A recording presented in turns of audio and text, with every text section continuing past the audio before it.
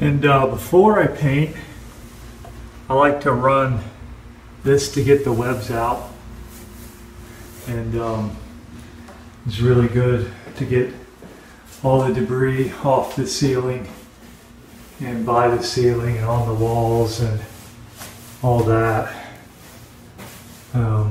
One thing you can see from a previous painter, paint on the ceiling, and you can see some more there.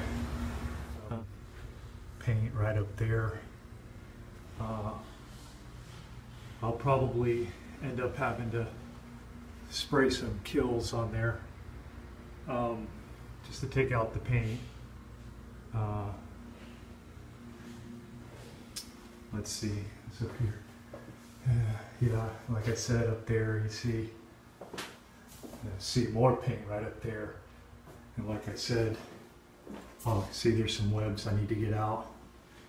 And Kilz will take care of the ceiling and make it look better, get that paint out. And I like to do cleaning all the wall areas. It makes it easier. And what I use is a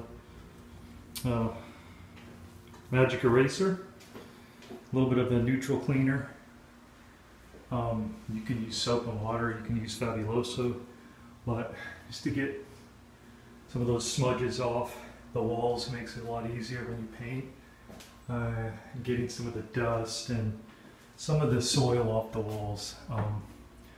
But that's generally a good way to do it. It saves you a lot of time and effort when you're painting rental properties. So.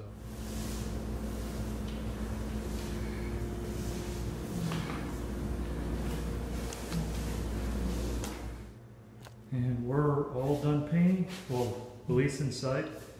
My wife is sitting up the door outside, but you can see everything is shiny and looking good.